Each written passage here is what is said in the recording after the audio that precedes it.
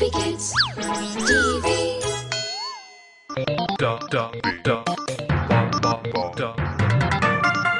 The HolyTales. Holy! We're here to listen to another parable of Jesus.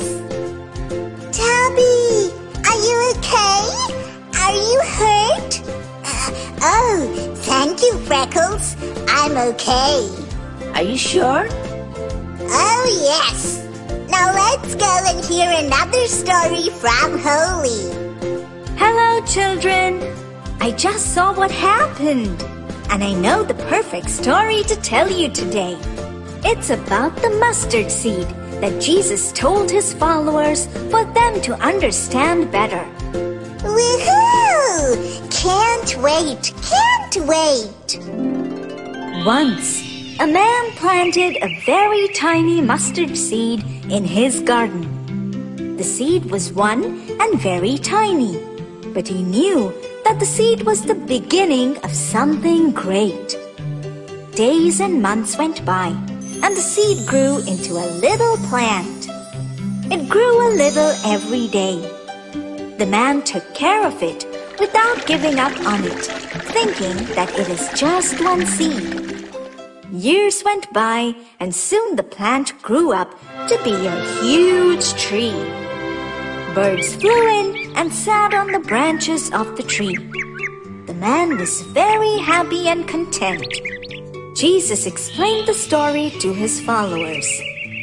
The kingdom of God is like the single mustard seed that the man had planted. It may look very small and tiny at the beginning, but waiting patiently will bear wonderful fruit and happiness. So, it is always important to do little things, and God will make them grow. Never ever give up thinking that whatever you do is little and would not make a difference in the kingdom of God. That was such a nice story, Holy. I'm glad you liked it, Gumbo. Hope you enjoyed the story too, as much as we did. We shall be back soon. Keep watching. Until next time. To watch more videos, please subscribe. Plants and trees. On the fourth day, God created the sun to shine in the day, the moon and stars to come out at night. One day, Moses went to Mount Horeb with his sheep. There, God appeared to him as a flame of fire in a bush. Since there was no room anywhere else, they decided to spend the night in a stable. Here, Mary had her baby, Jesus.